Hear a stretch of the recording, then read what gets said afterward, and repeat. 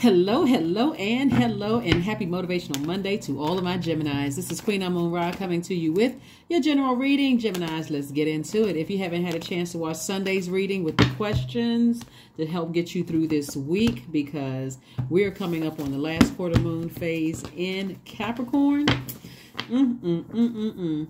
And Capricorn is a divine feminine sign, and there's clear messages that are coming through. We already got the 10 of Pentacles, 2 of Pentacles, Queen of Pentacles, 10 of Wands, 3 of Wands, and the 8 of Pentacles. All right, so there's a lot of information incoming about your legacy, about making multiple streams of income, your creativity, all of those things, right? So I do see booked and busy for you all, lots of duties and responsibilities. If you can allow yourself to be in receiving mode, right? The tricky thing about this particular cycle is that we had a full moon in Libra and it was a pink moon, right? So the pink moon puts everybody in a dreamy, romantic state. Libra is really a relationship sign. We're not talking about any Libras that you know, but Libra really is a relationship sign. And so it requires balance. It sits at the middle, the center of the Zodiac sign. So this balance is what Source is trying to do, is get someone to focus on their legacy. Like, what do you want your name to be synonymous with? Like, sometimes you've stayed in hotels and you see when you say the last name or that name, it's connected to that, whatever that legacy is, right? So that's what Source wants you to start focusing on and getting busy, being booked and busy, and expecting some great things coming your way, and not letting things overwhelm you to a point where you feel like, okay, I'm stressed out, I'm burned out, I'm emotionally drained from things. And so the fact that we're in a waning gibbous moon reminds everybody that you can still make moon water. You can still, toss things into a burning bowl. I mean, you can still do those things, right? So you can try to get your rest and not be stressed out about things. The enemy is going to try to, get you to not make a decision about things. This is what this means right here. To make you feel like you don't feel whole without some things, like I'm missing some people from my past, that, I shouldn't believe in love again. But I'm looking at like somebody making a decision about their legacy and focusing on whether you're currently in a twin flame relationship in love, but it's also a twin flame relationship as far as partnership in business as well. So you have a real shot at having some really inspirational relationships in terms of business and romantic, if you can just allow yourself to be in receiving mode, these downloads of messages. And I'm talking about, I don't care how fast and how often messages coming that's trying to drain you, Gemini. You can toss it into a burning bowl as often as you need to. Do a cord cutting ceremony. And if it keeps coming up, okay, you can always ask God, what is it? Is it something that is still on my cell phone that I need to release? Is it something in my emails that I need to release? Is it this physical something in my possession that I need to release? I need to get all of this out of my spirit so I can be in receiving mode. Because a lot of people see you as the Queen of Pentacles, and I'm talking to men and women, Geminis. They see you as down to earth, very relatable, somebody that, who is well connected, that kind of thing. And so Source is definitely trying to get you back on your throne. You got a lot of opportunities coming across your path. I mean, a lot of opportunities in whatever it is you want. But something from your past is trying to rear its ugly head. Love, feelings about romantic love situations trying to rear its ugly head. So, believe it or not, it may sound easier said than done, Gemini, but you can do it. You have to decide where you're putting your energy. This is your tower moment. Where are you putting your energy? Are you going to focus on a working relationship or something in your personal life or your professional life that was draining you? Or are you going to toss it into a burning bowl and keep on moving forward and not looking back? Or are you going to let that thing consume you? That fire, that anger, because remember, you're an air sign, right? That fire consume you. So here we have, this is why I know a lot of information is coming in. We have the 8 of Pentacles came out twice.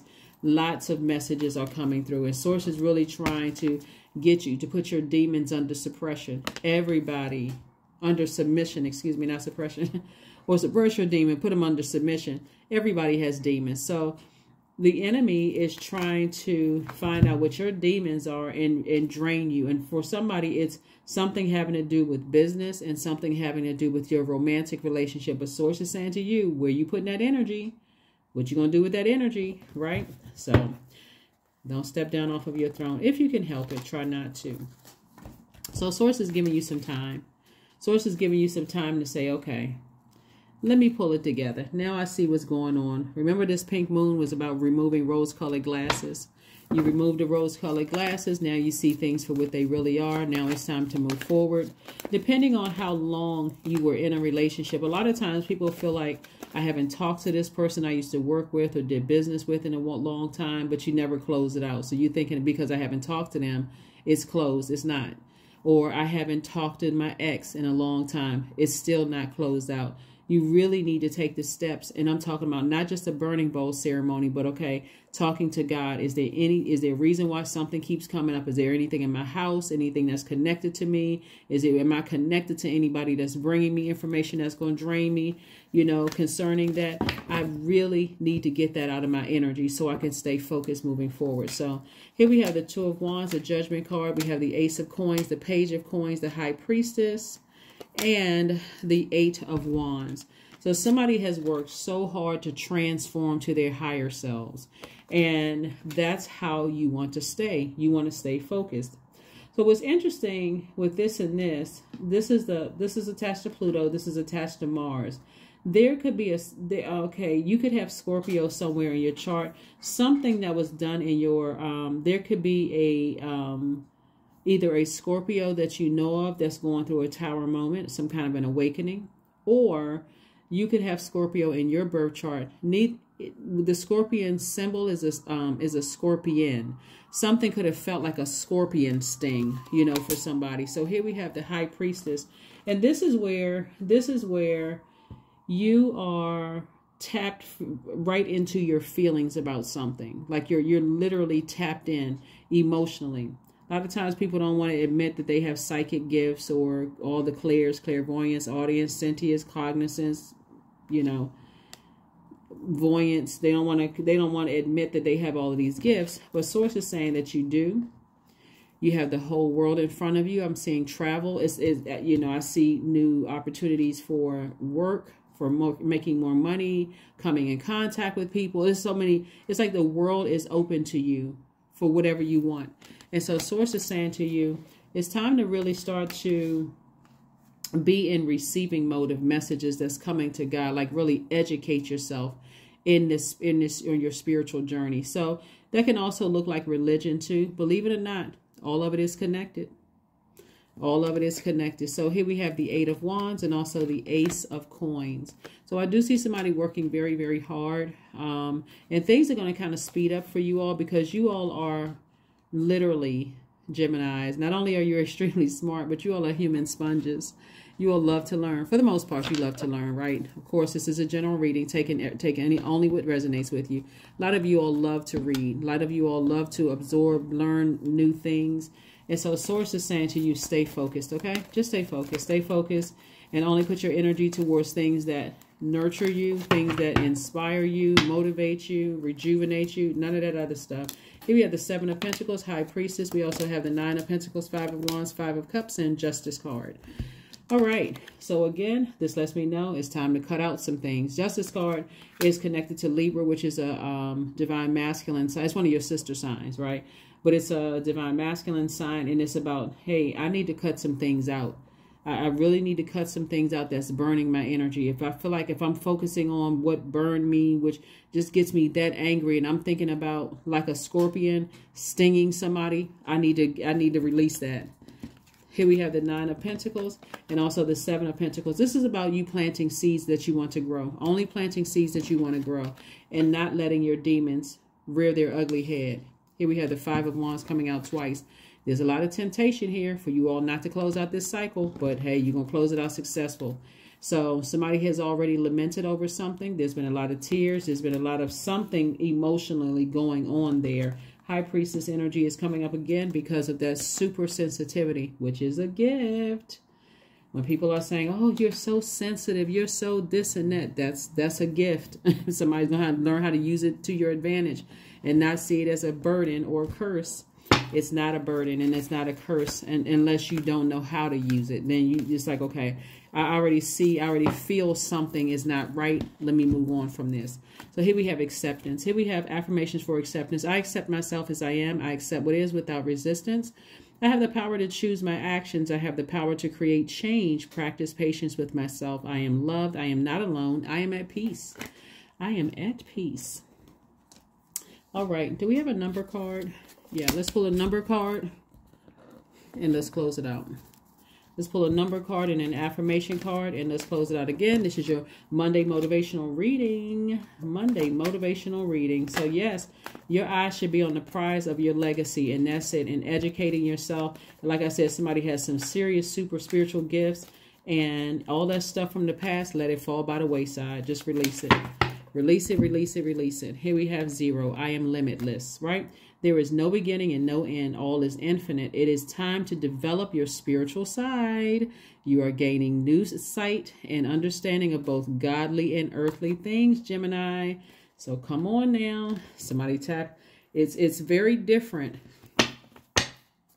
When you're connecting with people in the spiritual sense, of course you're gonna have some people that still have a lot of that earthly energy in them, that's competing, that sees you as competition, that's going to try to ruin your business and all of that other stuff. A lot of people have found that out. That happens in churches, it happens in other organizations where people are seeing other people as competition.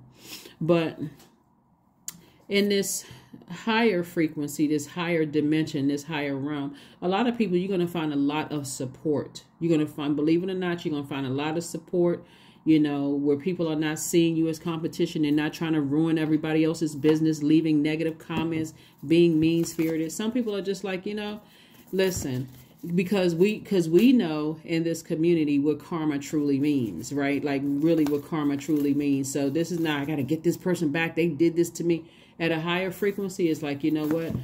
Whatever energy people put out into the universe comes back to them, right? And so, and it's all with the intention. What is the intention behind it? If somebody's intentions were sincere, they got good karma coming back. If their intentions were to harm, got bad karma coming back, right? So it's not how you received it, it's with how they intended it. So you'll see somebody is definitely on their spiritual journey. So it's time for you to sit down and meditate.